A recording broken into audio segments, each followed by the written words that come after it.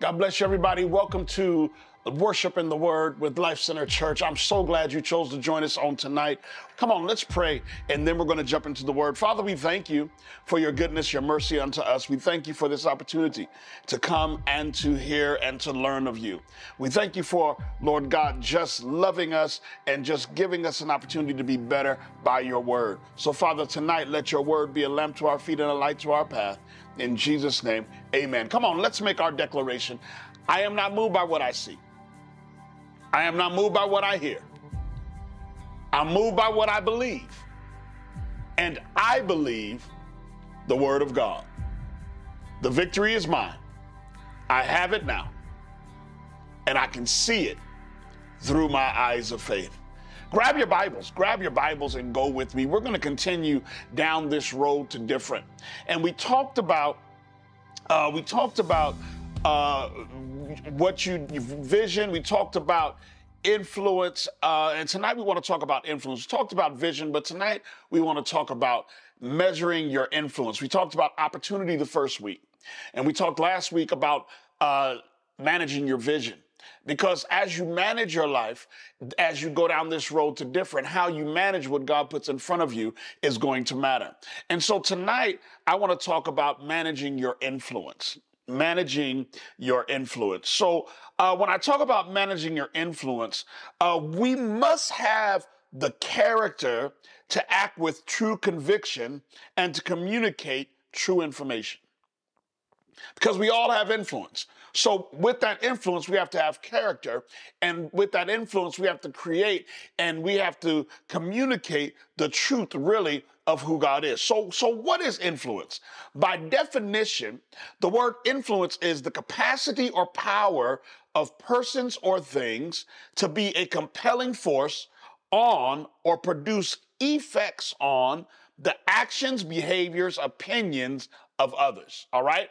The capacity or power of persons or things to be a compelling force on or produce effects on the actions, behaviors, and opinions of others.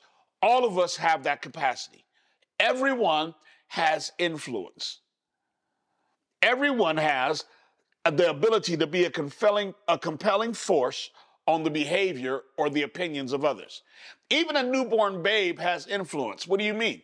Because when that baby, it can be 1 day, 1 month years old, if it begins to cry, it causes an effect that causes that parent or that caretaker to try to find out what's going on. Everyone has influence. So if you think about it, who do you influence? You're in the middle. You influence your children, your family. You have influence on friends, fellow students that you go to school, co-workers, neighbors, spouses, children, even your enemies. You have influence and you have the capacity to affect them. So let's grab our Bibles. What does the Bible say about the influence that we have? Matthew chapter number 5. Matthew chapter number 5, verse number 13. Matthew 5:13 says this. It says, you are the salt of the earth. But if the salt loses its savor, how shall it be seasoned? Is it then good for nothing but to be thrown out and trampled underfoot by men? All right. You are the salt of the earth. Salt is intended to change anything it comes in contact with. Salt is known as a preservative. In anything salt touches, you can never put salt in anything and not know it's there. You can never add salt, even if it's a pinch of salt. You know, because salt influences whatever it touches. And every one of us are influential in very different ways. The question is, how do we use and manage our influence? Because how we use and manage our influence can spell the difference between success and or failure for us and those whose lives we affect. Those whose lives we have an impact on, the lives we touch, how we manage that influence will be success or failure for the lives that we touch. The stewardship of influence, the management of influence, in reality, if we is the management of relationships. For us as human beings, the stewardship or the management of influence is the management of relationships. So let's look at the text. The text says that it talks about salt and savor, or salt and flavor, salt and savor. Salt, when you look at the word in the Bible, that word salt is translated halas, which means prudence, or when you talk about prudence, you are measured. All right, being decisive, or not decisive, but being discerning. All right, so salt, the caution with regard to practical matters, having discretion, care and management of resources. That word salt in the Greek, it's translated as prudence, being cautious in practical matters, having discretion. You are the salt. You are the influence, but you have to have discretion in what you do and how you do. But if the salt loses its prudence, if it loses its savor, if it becomes, the term is insipid, insipid, insipid. If it becomes insipid, it is without distinction. It has no more stimulating qualities. Without taste to be pleasing, it becomes bland. It loses its savor. So you are the salt. You are the caution, the regard, the practicality. You are the discretion that God has put in the earth. But if that influence that you have has lost, it's become insipid, has become less stimulating, has become less interesting. Once that happens and it loses its savor, once it ceases to impact what it touches, it's no good. It's no good. When it ceases to change what it comes in contact with, it's no good. And it's only good to be thrown on the ground and trampled on. In other words, it's useless. A disciple whose influence does not change what he touches, what she touches, is useless. You ought to affect the environment, watch this, in a positive way. So how do I do that? What makes me as a disciple, what makes me effective? What makes me able to impact? I told you it's about relationship. What makes me impactful is my ability to be relevant to where I am. You cannot influence anyone that you cannot relate to. If you are unrelatable, you cannot be influential. How am I unrelatable? You can be unrelatable because you are not in tune with where that individual is, or you may not be as aware. Or you can be unrelatable because you're overbearing. Do you know, have you ever had food that had too much salt? Couldn't eat it because it was too salty. Some of you are so overtly religious that the taste that you leave in people's mouth is a turnoff.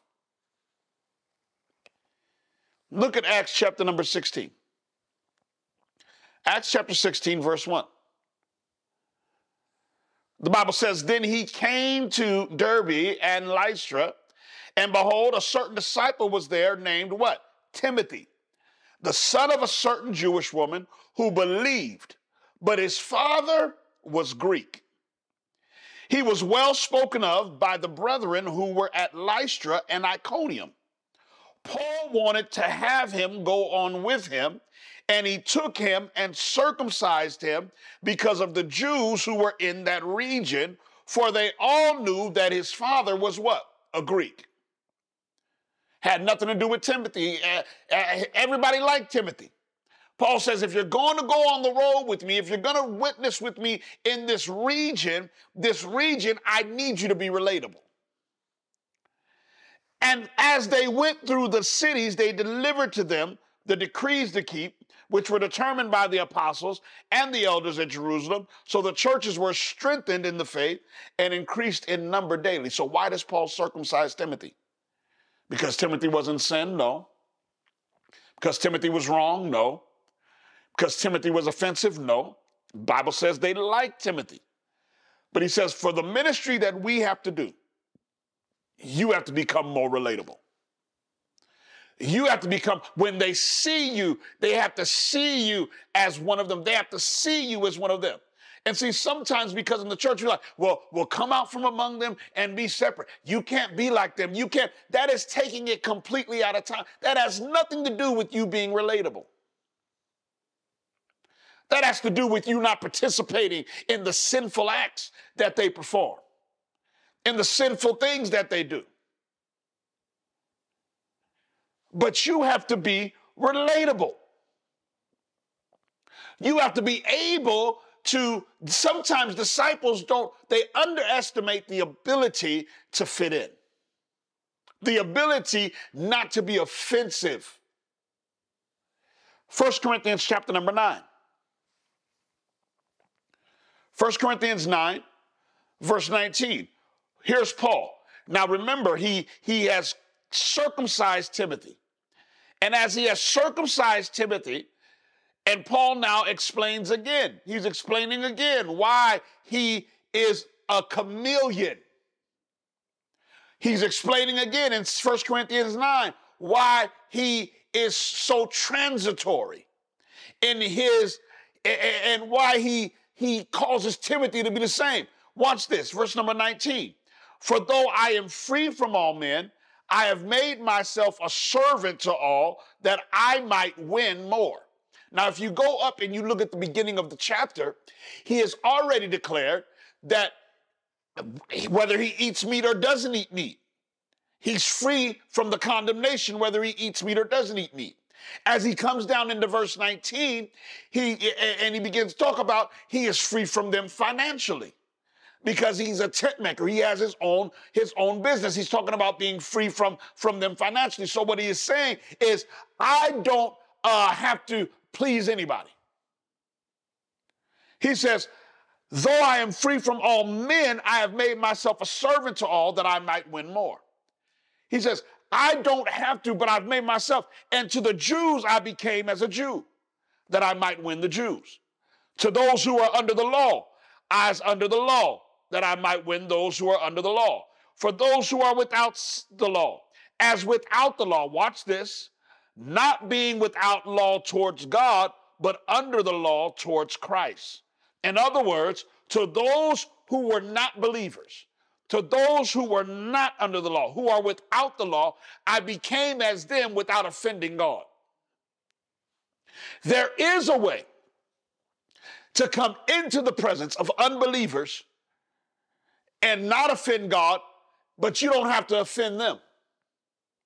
He says, I became like those without the law, not being without law towards God. I didn't offend God. I didn't let down my principles, that I might win those who are what? Without the law. Everything he did to be transitory was for one end, to make disciples. To the weak I became weak, that I might win the weak. I have become all things to all men, watch this, that I might by all means save some. You're never going to reach everybody, but I'm going to, in every circumstance, be all that I can be to be influential in the circumstances that I'm in.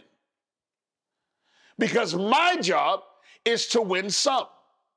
Why is it so important to manage your influence? Because if you don't manage your influence, you cannot fulfill the Great Commission.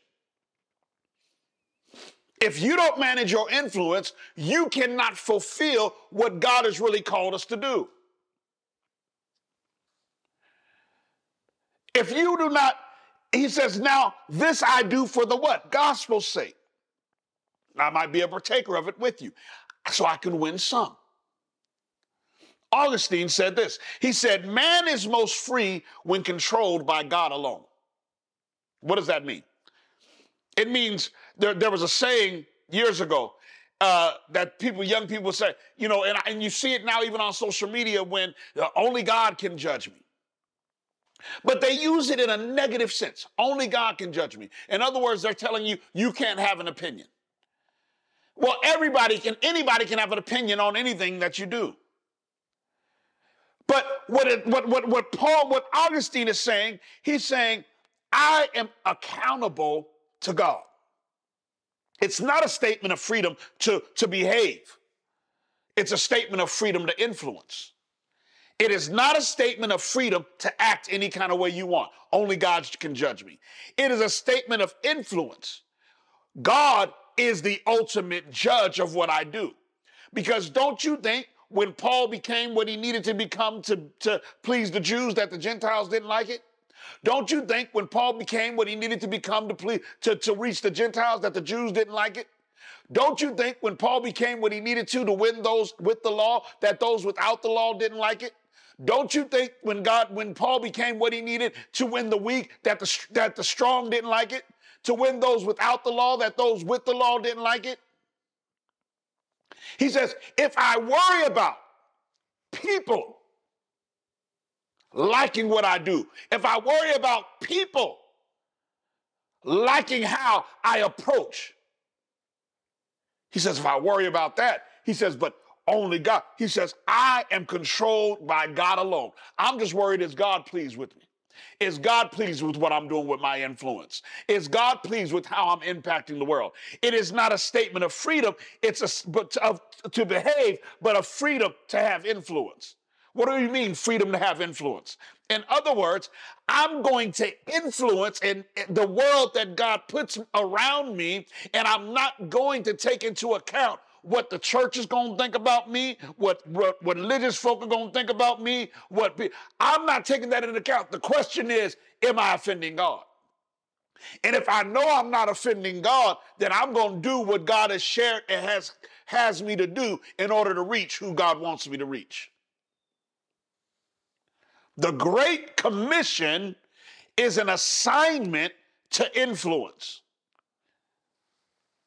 The Great Commission is an assignment to properly utilize your influence. Matthew 28, verse 18, the Bible says, and Jesus came and spoke to them, saying, all authority has been given to me in heaven and on earth. Go therefore, and watch this, make disciples of all nations, baptizing them in the name of the Father and of the Son and of the Holy Spirit, teaching them to observe all things that I have commanded you, and lo, I am with you always, even to the end of the age. Amen. The Great Commission.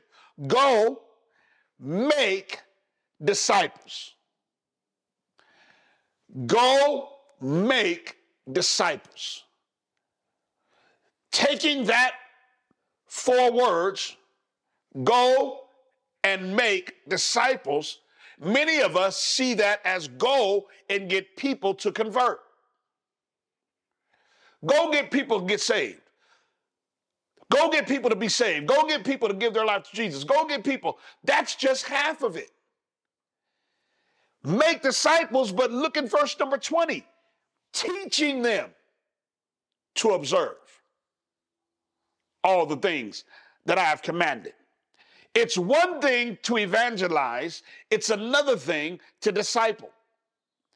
Evangelism is leading someone to faith in Christ. Discipleship is leading someone to follow Christ wholeheartedly. It's leading someone to follow Jesus wholeheartedly. Not just getting someone to say, okay, I believe, but did they commit? Evangelism is good, but discipleship is better. Believing is good, but following after Christ is better. When I believe, when I am a disciple, there's going to be a sign, there's going to be signs that follow me. When I believe, when I am a disciple, there's going to be signs that follow me. Look at Mark chapter number 16. Chapter number 16, verse number 9. Look at this. Now, when he arose early on the first day of the week, he appeared first to Mary Magdalene, out of whom he had cast 7 demons. She went and told those who had been with him as they mourned and wept. And when they heard that he was alive and had been seen by her, they did not believe. After that, he appeared in another form to 2 of them as they walked and went into the country. And they went and told it to the rest, but they did not believe them either.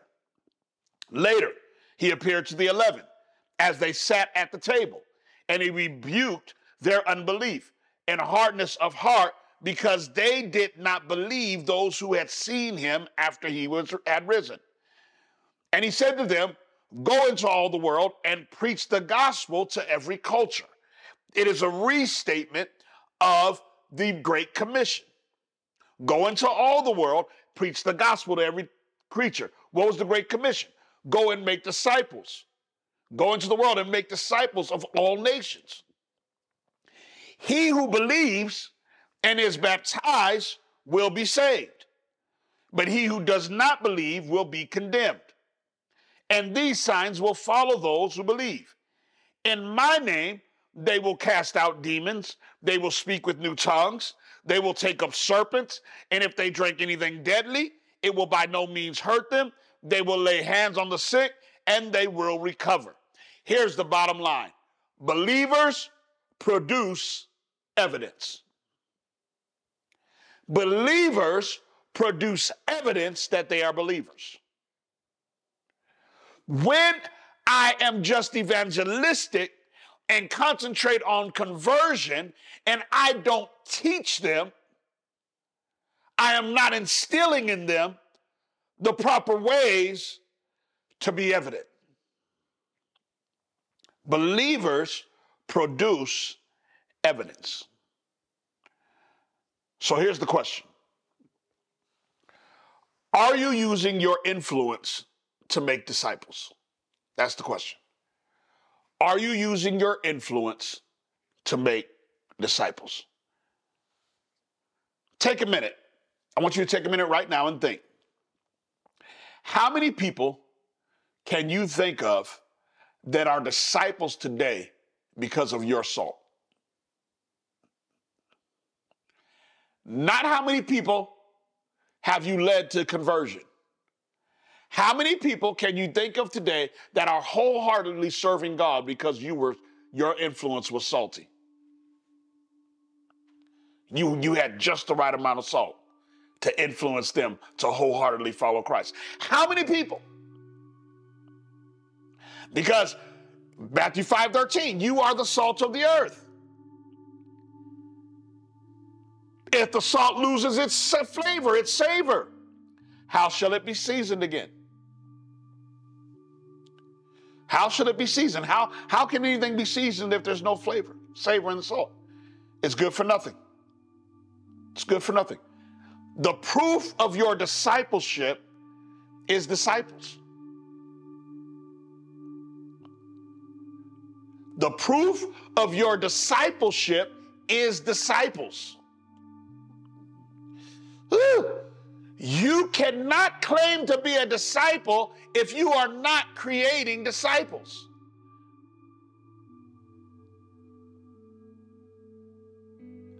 You are the salt of the earth. How's your list going? How's your list going? How many people can you think of that are disciples wholeheartedly serving God today because of your savor? your flavor, your saltiness. The proof of your discipleship is disciples. How do I know that? Because Paul, they're questioning his authority as an apostle. 2 Corinthians chapter number 3. And I'm going to read this in the New International Version because it's just so clear. Are we beginning to commend ourselves? 2 Corinthians 3:1. Are we beginning to commend ourselves again? In other words, are we having to prove ourselves again? Or do we need, like some people, letters of recommendation to you from you? Do we need somebody to say who we are? Do we need somebody to validate who we are? You yourselves are our letter written on our hearts, known and read by everybody. Paul says, listen, I don't need a letter of recommendation. The fact that you're disciples is my letter of recommendation. The fact that you're believing, the fact of where you are, you're my letter. You show, verse 3, that you are a letter for Christ, the result of our ministry, written not with ink, but with the Spirit of the living God, not on tablets of stone, but on the tables of human hearts. Paul says, what are my credentials are? Look, these disciples. You're my letter. He says, I don't need a letter confirming who I am. You're the proof of my apostleship. You're the proof.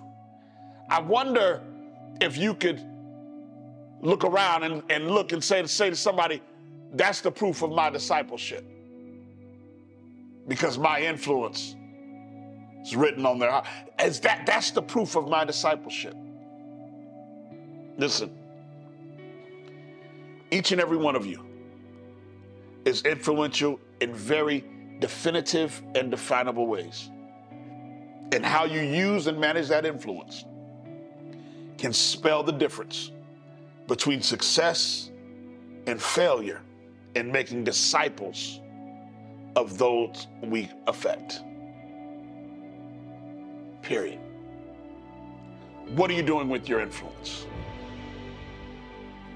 How are you managing your influence? Can you, like Paul, say, here's my evidence? If not, there's something wrong. If not,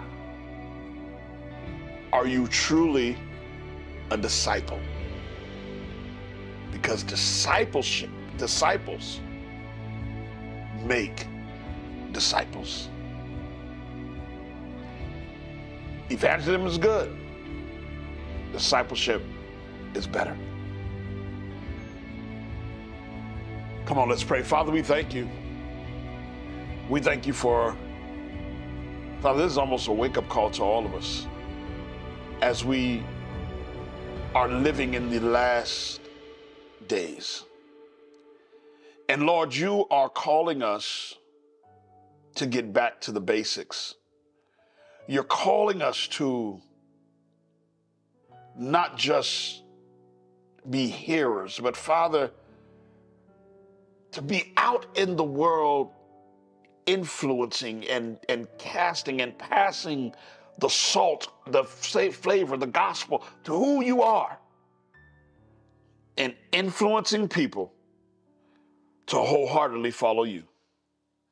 Not just to say I believe, not just to say okay, not just to say I'll come to church with you, but Father, having an impact that creates disciples. And so, Father, I pray today that you allow us, Father, who have not been about your business, to forgive us. Forgive us, Father, for not using our influence properly. And Father, today, as we have been awakened again to why you really called us, help us to impact, to influence those areas and spaces that you put us in. And we thank you for the disciples that you're going to use us to create. In Jesus' name, amen. Amen. God bless you, brothers and sisters. Thank you so much for joining me here. Listen, maybe today you're watching and you're not a disciple and you say, man, I really heard what you're saying. You have influence too. You want to become a disciple? I want you to call that number on the bottom of your screen, and somebody will be waiting to pray with you and to lead you to Christ and to share with you and to teach you the things so that you can wholeheartedly follow Christ. God bless you. We appreciate you for joining us. Come back on next week.